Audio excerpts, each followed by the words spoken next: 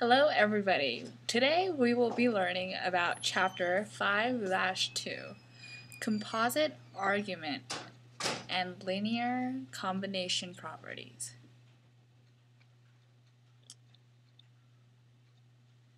We will be focusing this lesson on linear combination properties. Today we will be looking at this problem. Here's some background information that will help us solve the linear combination. The original equation is where A equals and D equals. Remember, arctan equals the inverse of tan plus 180n. Now that we know this, let's begin to draw our graph. Remember that -9 cosine theta is on the x, and -3 sine theta is on the y.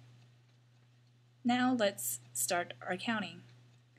0, -1, 2, 3, 4, 5, 6, 7, 8, 9.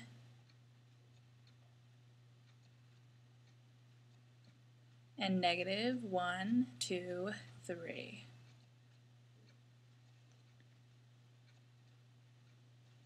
Now we can draw our triangle.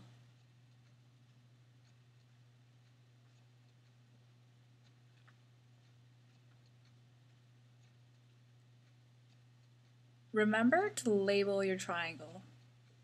-3 and -9. The hypotenuse is A,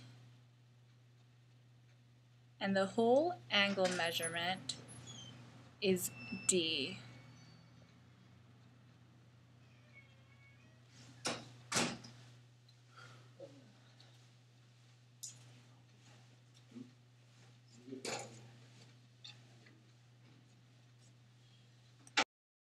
Let's take a closer look at our triangle. Now that we have our values, -3 and -9, we can solve for the equation.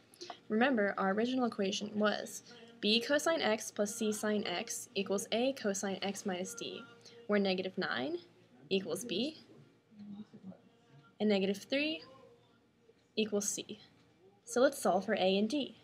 Do we remember what those equations were? If you look to the right, we remember that a equals the square root of b squared plus c squared, and d equals arctan c over b. So, when we plug in our values, a equals the square root of -9 squared plus -3 squared. So, a equals the square root of 90.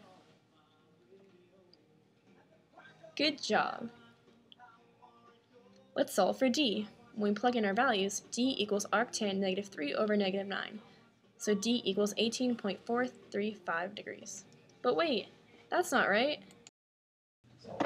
Why is it wrong? Remember, arctan is tangent of -1 plus 180n. When do we add 180? If you look back to the graph you had before, you can see that our triangle was in the third quadrant. Therefore, you need to add 180 degrees. And that's why your answer will be 198.435. So our final answer, plugging in a and d, is the square root of 90 cosine x minus 198.435. Yay!